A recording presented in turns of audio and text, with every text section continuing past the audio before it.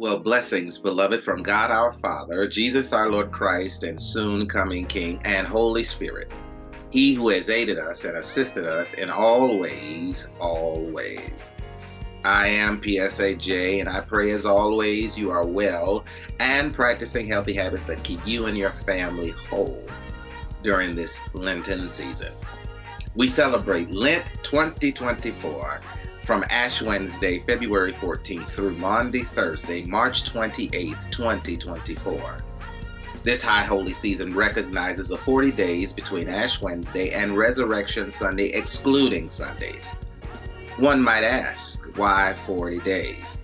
It represents or mirrors the 40 days Jesus was led in the wilderness of the Holy Spirit and tempted of Satan to abandon his earthly purpose of bringing salvation to man.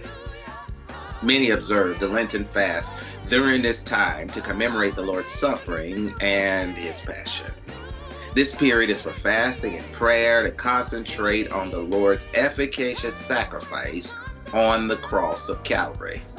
It is for a time of spiritual reflection and strengthening of our faith. Well, since it starts on Ash Wednesday, what is Ash Wednesday?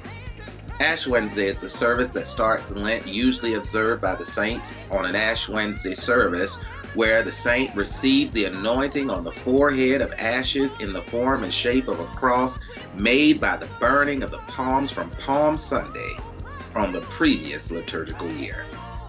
God's representative anoints the saint with ashes and usually tells him or her the following when anointing them. Remember, you are dust, and to dust you shall return. This period, depending on your denomination and church and traditions, either ends on Maundy Thursday or the night the Lord instituted the Lord's Supper with his disciples, Maundy Thursday, or Holy Saturday as we prepare to receive the resurrection of our Lord at sunrise. This time is not to only observe food abstinence, but withdrawal from activities and habits to build self and spiritual discipline for the Christian walk.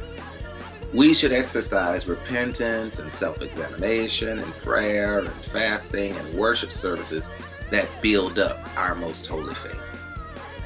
Usually during this time, churches observe Passion Week services, Palm Sunday service, where palms are handed out to the congregation, symbolizing Jesus' triumphal entry into Jerusalem, Good Friday services with the 7 last sayings of Jesus from the cross, Maundy Thursday service celebrating communion and foot washing, as well as sunrise service on resurrection morning.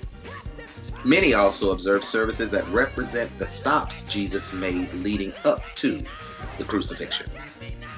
I would encourage all of us to take some time for personal devotion and meditation as we too, like our Lord, resist temptation during this time, draw closer to God, and experience transformation while we walk the path collectively and individually to the cross as we celebrate Lent 2024. Until the next time, grace.